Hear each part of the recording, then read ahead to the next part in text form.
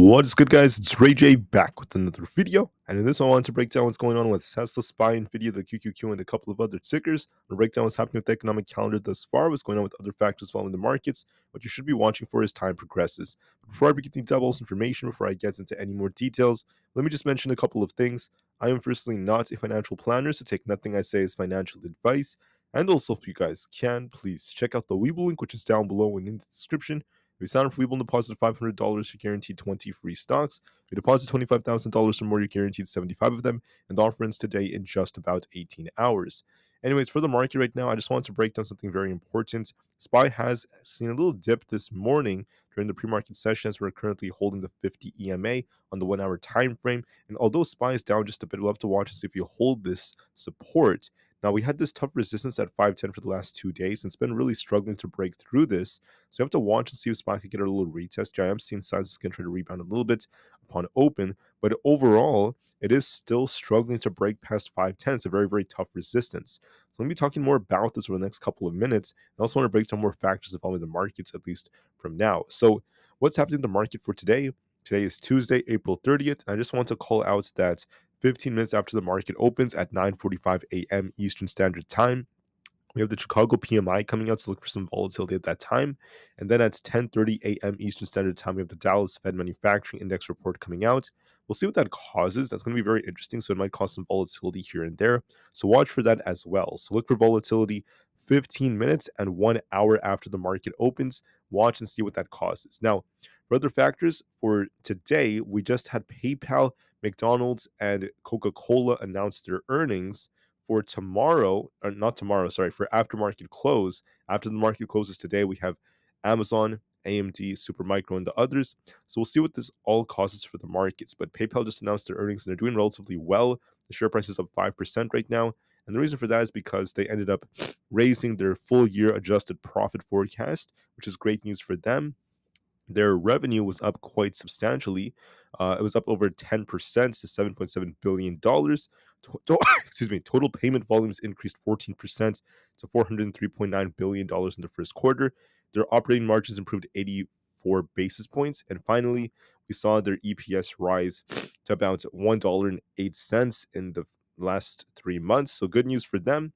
And overall, we had good earnings as they raised their forecasts.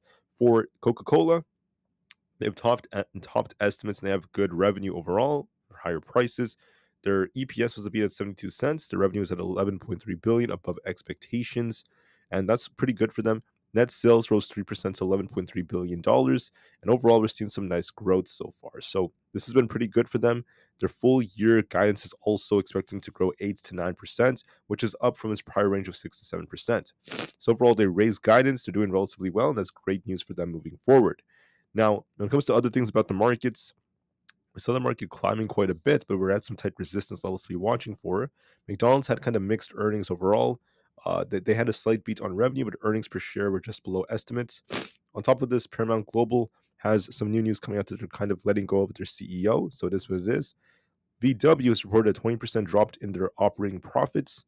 Sometimes that happens, and we're going to be looking for new labels coming out for Walmart's. On top of all of this, I just wanted to call out that Tesla has a price target cut. We have Evercore coming out, cutting Tesla's price target to $145, saying that there's still hardships for the company. And we got more news about layoffs for the company, so some negative news did come out for Tesla. Now let's break down the share prices. So what do I see in the market right here? So SPY is currently down a little bit.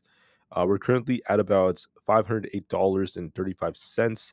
So if we end up losing support at 508, you're going to be looking at 507, which is where our 200 EMA happens to be. And then losing that, we're going to dip all the way down to 505.5. That's our last support before we have this gap filled down to the 503. So that's going to be a big drop if we end up losing 507. So it's going to be very important to be watching for. For resistance watch 510, we'll see if this breaks or not. We might see a little attempt to get back up here, but I want to be very careful because 510 is a very, very tough resistance, and SPY is in a very, very critical place. So we'll have to see how it ends up holding from there. On top of all of that, for today, I think we might retest our 20 EMA at 509, come back down, and just kind of shuffle in this range for some time before we see some big reaction. And I think that's going to depend more on FOMC, so wait for that. For Tesla's currently at 187.5. we're at 187.5 on Tesla. We're very close to that support. It could rebound a bit towards 190 one more time before it continues lower. So look for a little pop in and drop like move. If it loses 187.5, look for a dip towards 185 and 182. I could see Tesla dipping a little bit because we had a lot of negative news and the market's sinking a bit. So look for a rebound and a drop on Tesla.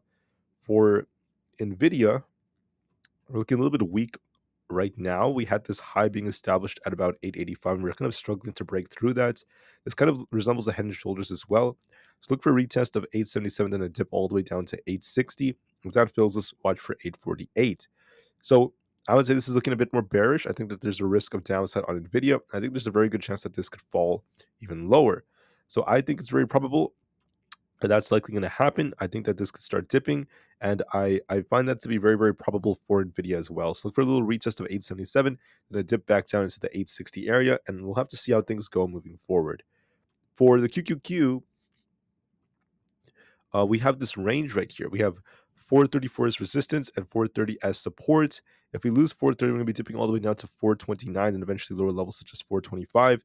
But I think that we're just going to be range bound for some time. So look for a little rebound and a test of 432 again before we just shuffle for some time, and then we'll see which way we break. But there is a risk of this actually rejecting, so just be careful since resistance is tight at 434.